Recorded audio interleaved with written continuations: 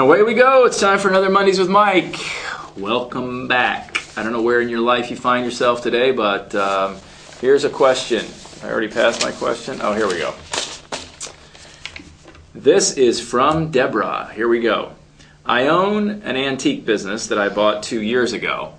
I was hoping to transition from my current job to my business after the consolidation. Apparently Deborah's going through a consolidation in her current company, which will result in changes in jobs and layoffs. My business is not making the kind of money equal to my current job. So it looks like I now have to stay on at my current job even after the consolidation. I don't want to stay at my current job, but I need to. How do I stay positive at a place I don't want to be? I love my new store, it's my passion, and I would rather be there, but my finances don't allow it. All right, so here you are between a rock and a hard place. You're absolutely right. Here's what you're dealing with, okay? First of all, the first thing you're dealing with is a conflict between passion and practicality. These two P's are often in conflict in life. First, let me congratulate you for finding something you're passionate about. Very few people do that. In fact, there's a significant number of people in the country who go through their entire lives never finding what they're passionate about, just kind of going through the motions. So the good news is you found it. The difficulty is that the practicality of this antique store doesn't appear to be able to support you in the lifestyle to which you become accustomed. So you have some choices. I'm not sure that you have to stay at your current job. I am sure, however, that if you decide to leave your current job, it's going to require some significant lifestyle adjustments. So I want you to consider this. If I came to your place, wherever your place is, and I found that a gun, and I walked up to you and I said, Deborah, what you must do is you must be in the antique business. You have no choice. And you also must feed yourself and pay your rent. What would you do? What are all the things that you could do if you wanted to do? That's the first thing.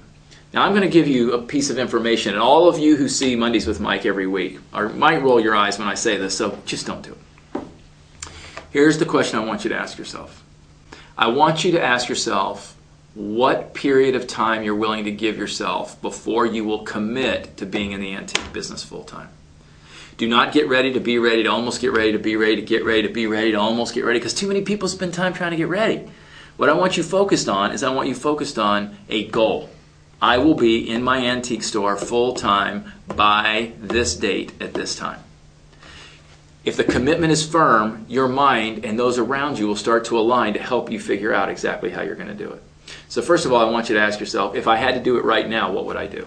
What would I have to do? And is it worth that sacrifice?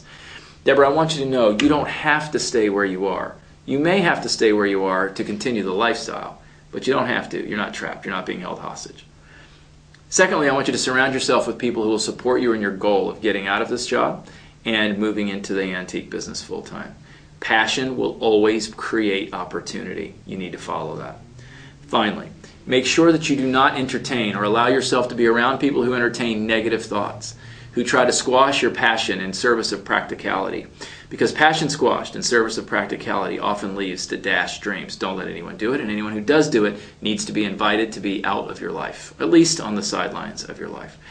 Deborah, I'm very interested in hearing how you do with this, because this is what our company's about. This is what my life is about, is helping people create a passion and a vision for themselves that they don't take no for an answer. Figure out a way to do it, and email me back, would you? I'd like to hear how it's going. Thanks a lot. I'll see you guys next Monday. Tell your friends, Mondays with Mike, every Monday. Bye-bye.